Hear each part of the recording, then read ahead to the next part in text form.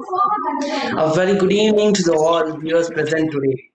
I am Tufail Sharif. Welcome you all in the second edition of Orange City Literature Fest organized by SGR Knowledge Foundation. This is the sixth and the last session. The session is of 40 minutes with the topic The Promise of Beauty and Why It Matters. I am very pleased to welcome the speaker of this session, Mr. Shakti Maira sir. Sir is critically acclaimed artist-philosopher from India. His work as a sculptor, painter, and a printmaker has been widely exhibited and is largely centered in Buddhism-inspired in spirituality. It is in the collections of the National Gallery of Modern Art in India and in private collections around the world. He has written extensively on art, design, and aesthetics, and is the author of two books Towards Ananda, Rethinking Indian Art, and Aesthetics and the Promise of Beauty and Why It Matters. He has conducted a number of art workshops in schools in India as well as in abroad, and has been a guest lecturer on arts and aesthetics in US colleges. He has been invited to speak at several international events, including the International Arts Education Symposium in Seoul, the Mystics and the Scientist Conferences in the UK, and the Edinburgh International Festival. We welcome you, sir. I would also like to introduce our moderator for this session, Madam Sanjana Shah. Ma'am comes from an Indian art and real estate background. She is the creator director in her family businesses, Tao Art Gallery, which is an established cultural hub for Indian modern and contemporary art in Mumbai. As a part of this role, she curates exhibitions, writes concept notes, ideates with and explores tie-ups with new artists and manages the gallery's brand images and sales both in India and internationally. Alongside the gallery, she does independent art consulting and curating for individual homes in collaboration with interior designers and her family's real estate company, Group Satellite in Mumbai. Alongside her work, she is also a passionate writer with her own reflections and art blog titled "The Little Brown Eyes." You all can check on the www.littleeyesbrowneyes.com. We welcome you, ma'am. Before I hand over session to the moderator, I would like to inform all the viewers today that at the end of the session, sir and ma'am will announce the a winner and the runner-up of the art competition. Over to you, ma'am. Thank you, Tufel. Thank you for that kind introduction. Hi, Shakti. How are you doing?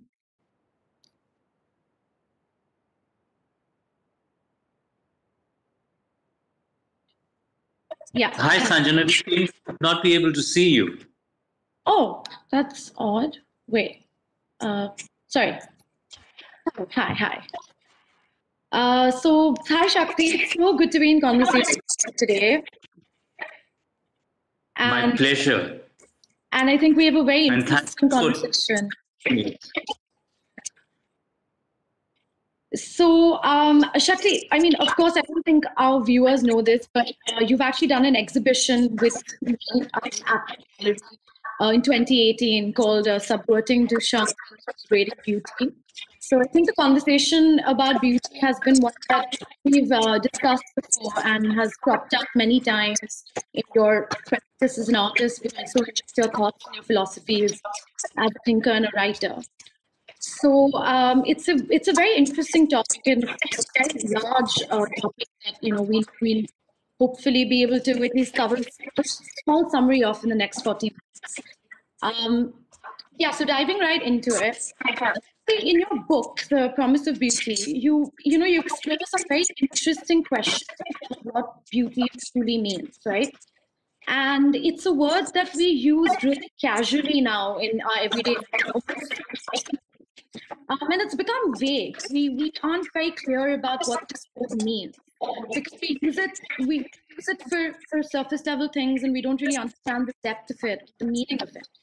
And it's also, despite being vague, it's become quite narrow-minded in its sort of judgments and the absolute idea of what constitutes beautiful, what constitutes being ugly. So, there are lots of questions that this raises. And I think personally, it's something that definitely needs rethinking, revisiting, and exploring more holistic approach to it. And I don't just mean a generic holistic, but I mean, truly that holistic means evaluating all of it, not just how it looks or what it does to the viewer, but also why it does that to the viewer and the observer.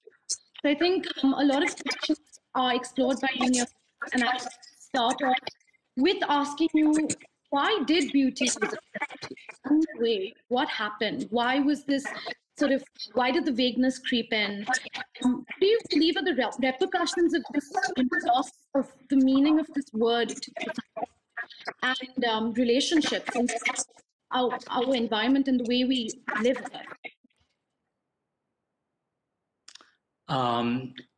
I just have one request to the organizers that Sanjana's voice is breaking a great deal. If there's some sort of technical fix, that would help. And while they're doing that, let me try and address the question that she has asked me.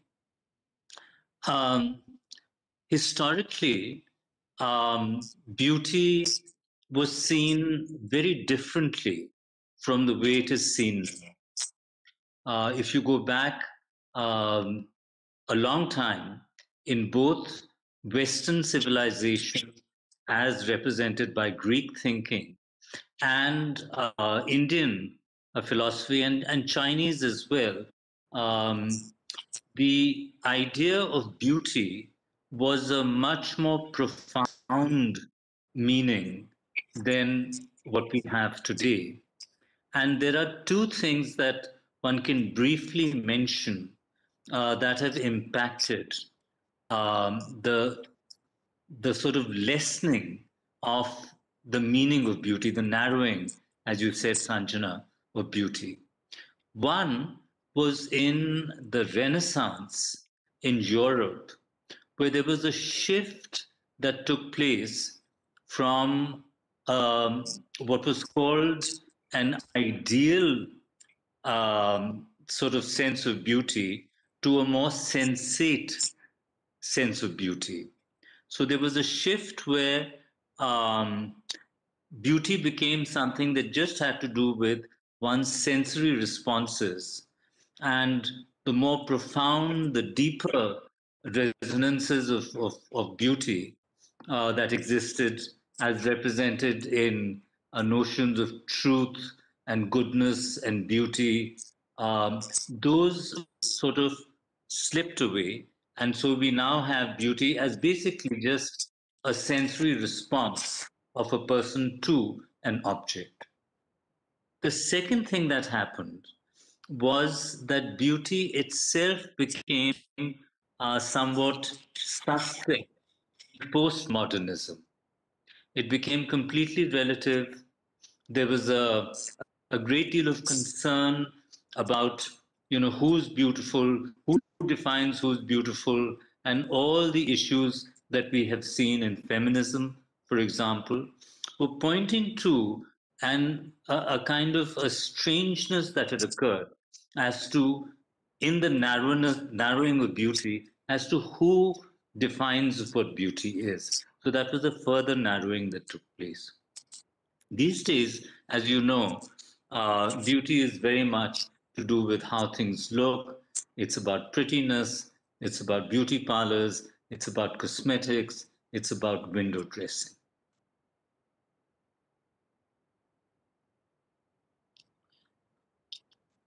No, absolutely, absolutely, Shakti. And I think the loss of that has a lot of repercussions on us as a society because we're sort of you've pointed this out in your book where you say we are progressing society economically, but at the same time there's a lack of there's an ugliness in the sort of feeling and the way we're living, and there isn't an intrinsic feel of being a part of a whole. I think there's a lot of loneliness, a lot of just not feeling fulfilled, not feeling satisfied.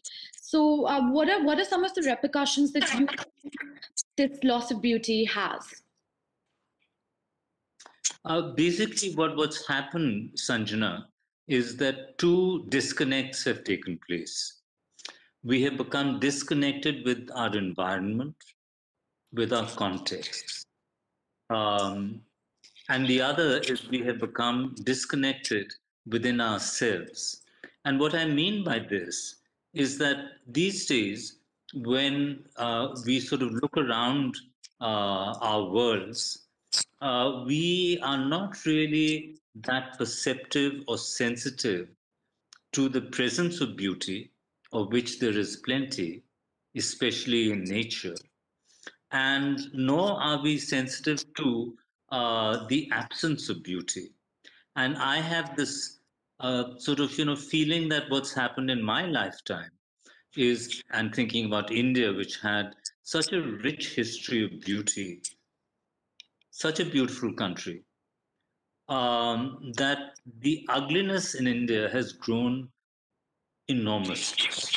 And what's happened is it's so overwhelming that we just kind of close our eyes, we've shut ourselves off from absence of beauty and the presence of beauty. When it comes to our internal world, I believe that we all have an innate sense of beauty. What I describe in the book is Saundarya Drishti, that it is a capacity, and there's a very deep reason for why this capacity exists, and we can go into that if we have time. But basically, what's happened is that our Saundarya Drishti, we have kind of turned it off. We don't trust our judgments. We are not really wanting to respond in a truer way to what we are seeing, what we are hearing, what we are tasting. We are allowing others to tell us what is good, what is beautiful, what we should eat, and we've lost our own capacity to relate. No, very true. Very true. I think there's a lack of engagement and just surface level engagement, but true deeper engagement with everything that constitutes ourselves, but also the world we live in.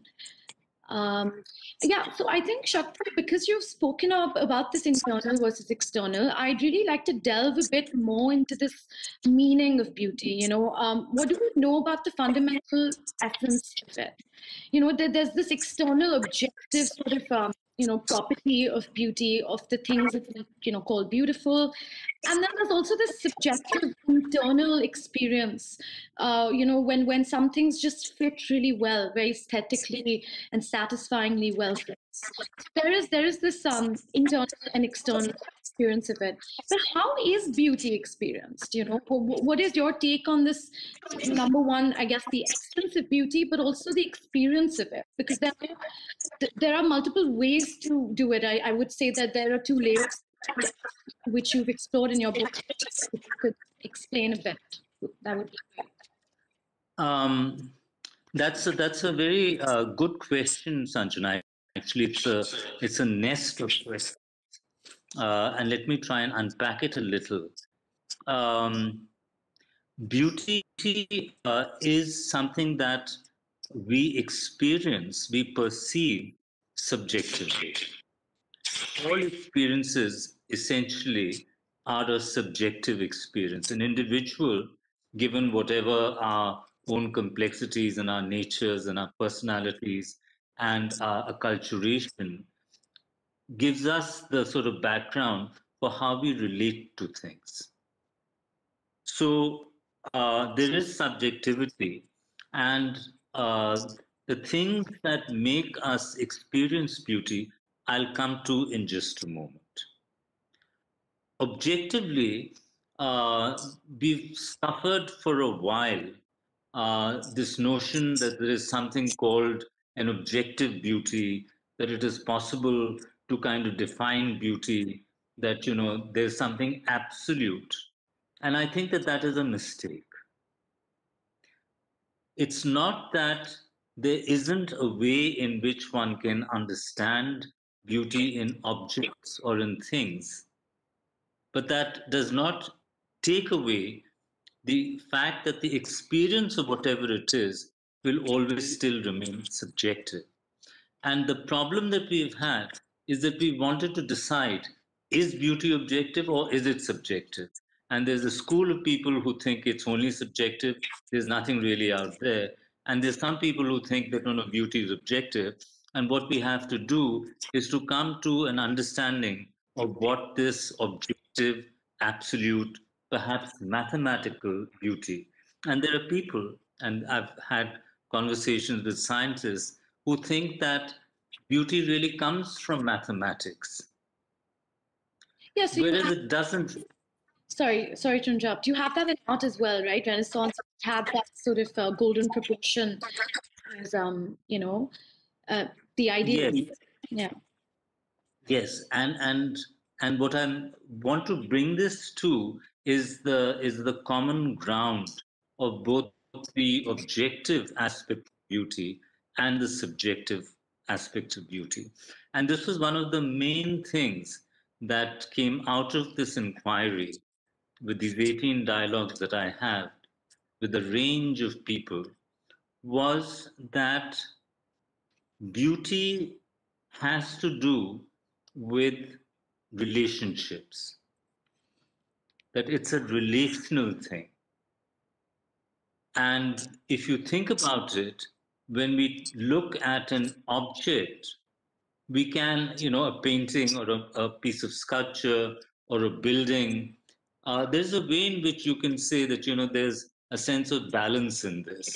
And so something like the golden section um, is a proportion that certainly is used in architecture, and it's used in design by painters as well, because there's something really profound in that relationship, that there is a point in a line where the way that line is divided, the smaller portions relationship with the whole line is the same as a ratio as the larger width.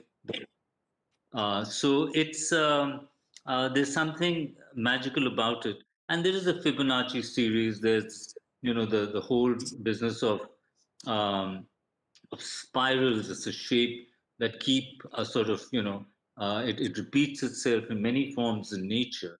So there is a structure that we find through nature that defines certain relationships that always seem to work in a sense. And they work not just aesthetically, they also work structurally. There's strength in them, there's goodness in them, there's robustness, there's longevity, there's a reason that nature has chosen these structures. Now, when it comes to the subjective, that too is a relationship, Sanchana, because the person who's perceiving is in relationship with the object, and the experience of beauty occurs in that relationship.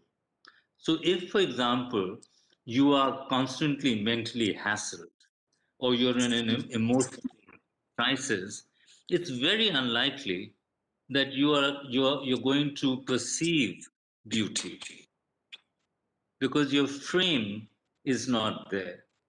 On the other hand, you could be out someplace in a very good frame of mind, and you find that everything seems to be rather beautiful. So, the condition of the viewer is important in terms of the relationship that forms, that defines the experience. So, this idea of relationships actually leads to something very interesting, and this was came through in all the dialogues, that there was a reason why in both Greek and in Indian aesthetics there were four qualities that were emphasized in their aesthetics. There was balance, harmony, proportion, and rhythm. And all of these had been misunderstood for a while in the last 500 years as being things that were somehow fixed, but they weren't. They were a relationship that was contextual. That balance occurs differently in different contexts. There's not a fixed thing called balance. It's not like a seesaw, where the equal weights makes for balance, because the rest of the world is not just seesaws. We're full of many different things. Likewise, proportion, likewise, harmony, likewise, rhythm. So when you think of these qualitative factors, these four, when there is excellence, either in the object or in the perceiver, in the experiencer, you find beauty. It's really as simple as that. No, I think that was a very, very lovely sort of explanation. And I think, Shakti, somewhere we do have this tendency of seeing things in black and white and seeing things as either this or either that. And we don't see this relational aspect that you've highlighted so beautifully.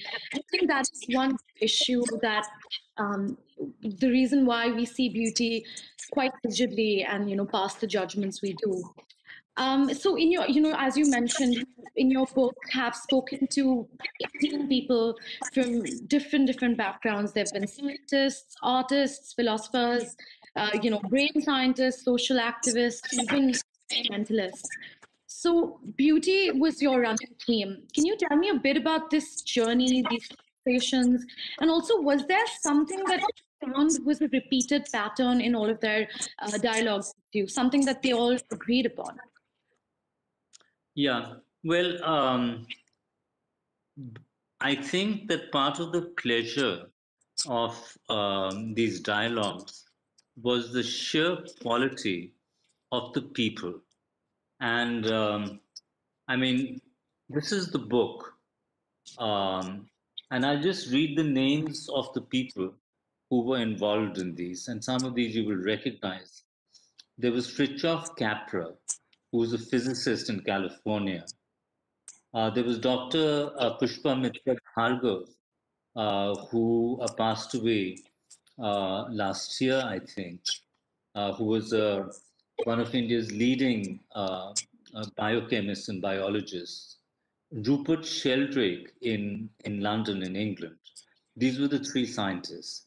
Then Dr. Karan Singh, Roger Scruton, who was a British philosopher, and Satish Kumar, who's a Gandhian philosopher also based in England. We had Anjali Ila Menon, who was the painter, Ruth Padel, who's a wonderful poet in England, and Ashok Vajpayee, who was a poet in Hindi and a cultural, he's done a lot of wonderful work. Um, we had the dancer Geeta Chandran, the painter and designer Muzaffar Ali, and the filmmaker, and Gautam Bhatia, the architect and also a sculptor. Then we had a couple of neuroscientists because I was interested in what's happening, in the world of, in the brain, the mind, and what is neuroscience going to tell us about the experience of beauty. And we had Samir Zeki, who actually coined the term neuroaesthetics, Clifford Saran in the US. And then I had a Tibetan Lama, a reincarnate Lama, Tai Situ Rinpoche, because I was interested in digging into the notions of inner beauty. Then we had Vandana Shiva, the environmentalist. We had Oliver Letwin, who's a politician.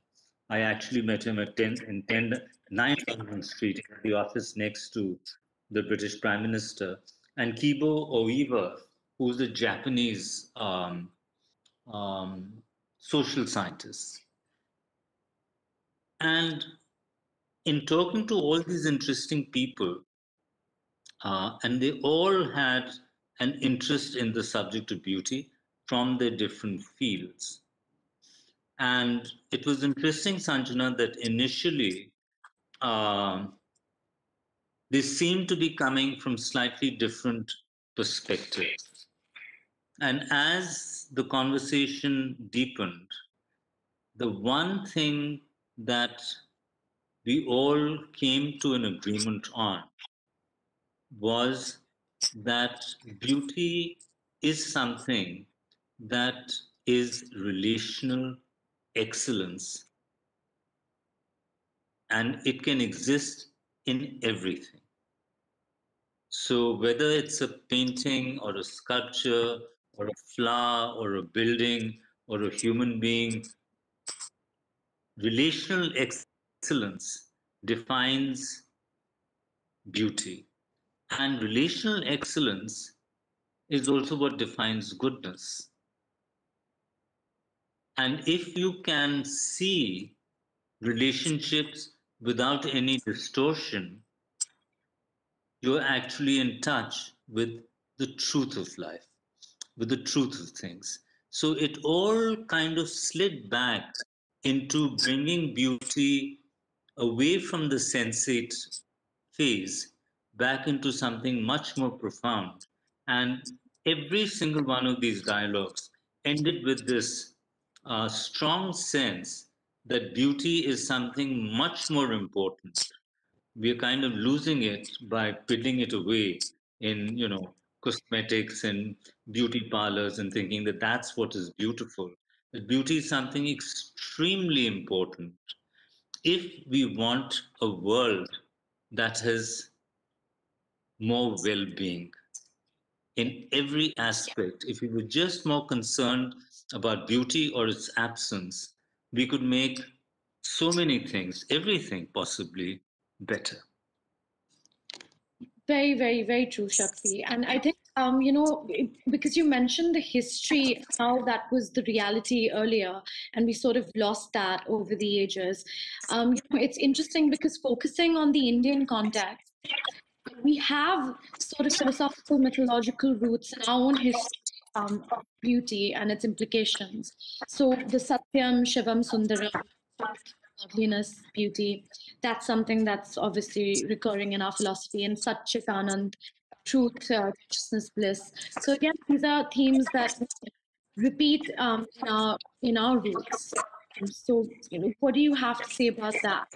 What have you explored on that front of things? Well, I mean, as I was indicating, that the moment you understand beauty in its completeness and in its depth, you can't separate it from goodness, from well-being. If somebody says, something is beautiful, and it's like, somebody's the term has been used. It was a beautiful war, and somehow there's a dissonance in that idea that a war hardly can be beautiful. I remember a conversation with Ruth Fidel, who was telling me that she's met people who think that destructive moments, like when the planes crashed into the World Trade Center towers in New York, somebody said, a fairly well known person, I won't repeat his name, said that that was the most beautiful thing he'd seen. So you can see that there was a complete separation of goodness from beauty. Yeah. And the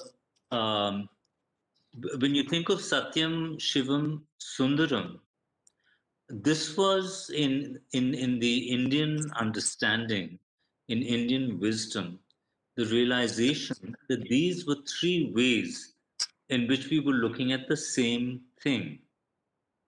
It was like a three-sided prism. The one thing could be seen through the plane of goodness, the same thing could be seen through the plane of beauty. And the same thing was the truth. So it's really one thing, but we have this term that talks about it as three different things. And each of these, Sanjana, are basically doors, windows into that same center of things that are profoundly in harmony, things that are profoundly healthy. Yes. Well, Yes, very true. And as an artist, because now I really want to, go to your practice, because I've worked with you as an artist, and of course, you've a very splendid way of, I think because of the exhibition we did together, we explored the idea of contemporary art. Somewhere aesthetically pleasing art is known as lesser or not true art. It's become contemporary art is so much more about the mind of the artist and the sort of concepts.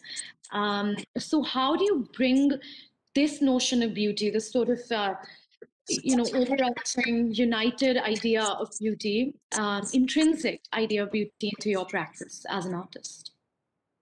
yeah, as you've also probably seen, Sanjana, that when you look at the last maybe 100 years in contemporary art, it's become very conceptual. It's just dealing with one aspect. And I intuitively came to a different place many years ago when I had started working as an artist in my 20s, that I wanted my art to happen, to work at four levels. I wanted it to work at a sensory level because part of the engagement is sensory. The colors, the lines, that there had to be something in that was pleasant to the viewer. Um, I wanted my work to have an emotional content that I didn't think that a human being experienced without some emotion or emotions being involved in it. I wanted it to have an intellectual content. So it was not just a sensory thing, how it looks. It was not a sensory and emotional thing, how it felt. I also wanted it to have some depth and richness in terms of intellectually what it might mean. And for me, there was a fourth, which I sort of, I didn't know how to put it, but it was neither sensory nor emotion nor the intellect. It was something else, and it was spiritual for me. It was where it was the field of, it was at the heart of consciousness. That when we have experiences, and if we are in touch, there's also this sort of remnant quality in us that we sometimes use the term spiritual for. So I wanted my art to work at all four levels. And one of my criticisms and complaints about contemporary art is it's just wanting to work at the intellectual level. You can have some really ugly things, so the sensory experience is a disaster. Emotionally, most of them are trying to make you angry because they're protesting something. There's very little of the other kind of emotion.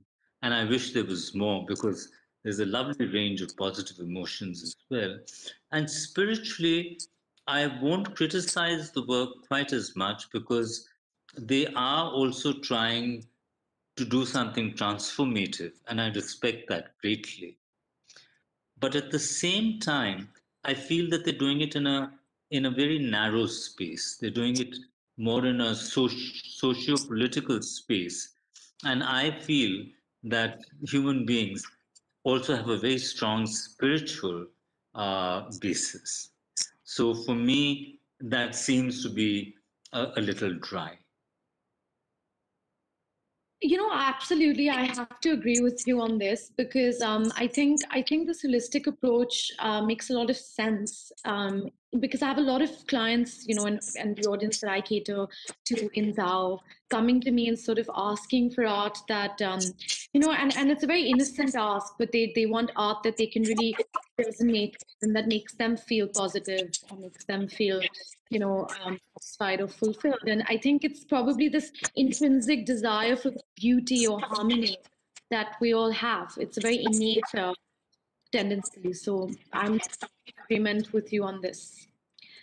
Yes, and also, Sanjana, I should add that as an artist, I'm not trying to make beauty as such, because I know that beauty eventually will be an experience for the viewer, and viewers will sort of experience differently. So for me, beauty forms if I'm able to provide, you could say, some degree of energy to all four levels. So the Yes. beauty is really an outcome of the artistic process. It's not what I'm trying to actually do self consciously. Yeah. Yeah. So Shakti, we're actually we only have another few minutes left. This time flew by very fast. I think to summarize, I think we've definitely gotten the basic idea of what this concept of beauty is, and that beauty comes in this range and variety that's relational.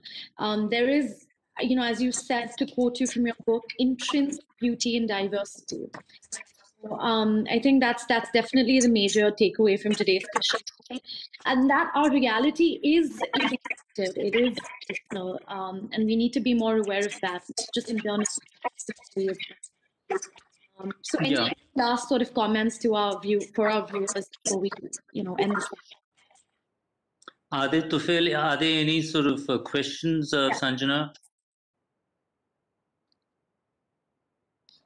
Um, Uh, no, sir, we haven't got any questions yet, sir. yeah. Then if anyone has questions, please punch that in so I could definitely ask. Sure, Um, ma'am. I'll just check. We haven't got any, but I'll let you know if I get any. yes. And let me then take this moment. Um, the reason why I wrote this book was to not just have a discussion with 18 people, but I hope that it would stimulate a discussion amongst many more people. And I would encourage you, so in that spirit, um, get engaged with the question of beauty and its importance in our lives. And if you read the book, I think it would stimulate you, regardless of whether you were a scientist or you were studying law or you were, a budding artist or an environmentalist. You will find a path into this issue, and so I would love it if more people got into this discussion with themselves, with their friends, and with their communities. I wish for a more beautiful world, basically. Thank you so much, Shakti. It was such a pleasurable conversation, and I'm sure there was a lot to take away from this. And I'm going to hand it over now to Fel to close. Let me thank you too, Sanjana, uh, for having a wonderful conversation with me. I enjoyed it greatly. Thank you, Shakti. Indeed, I was listening for the entire session. I get to know there is a definition of a beauty and it has a varieties, as now ma'am said. And the sir, Shakti sir has given insights about the spirituality, the concept of spirituality and the different concepts. Thank you so much, sir. As I have mentioned before, now we will be announcing the winner and the runner-up for the art competition.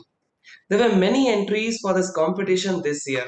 We are thankful to our judge, Ms. Smita Tijare ma'am, for her support in judging the competition. She has gained a name in the field of creative arts, and we are really thankful for her support in this. Now, I request Shakti sir to please announce the winner for the competition. Should I announce the Uh, runner-up first, Tushar? Yes, apologies to all. We'll announce the runners up first. Sanjana, And then ma'am, please Shakti do this speaking. honor. Yeah. So the runner-up for the art competition is Priyanshi Mehrotra. Congratulations to her. And Shakti, please do announce the winner. and the winner is Surya Chakra. And I would just like to say a quick word to both of you.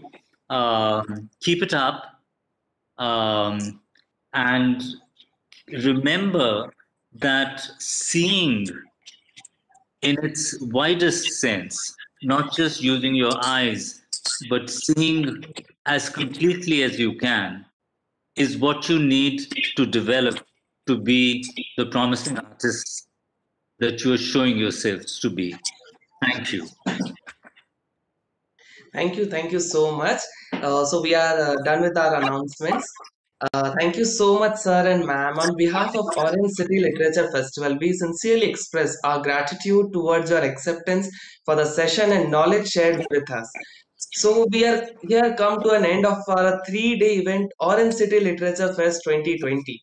After hearing our speakers and gaining knowledge from the sessions, let's refresh ourselves and join a musical event by Mame Khan. Thank you and have a fun evening ahead. And please log the dates for the next year Orange City Literature Fest Season 3. That is from 26th to 28th November 2021. See you all till then. Stay happy, stay safe. Thank you.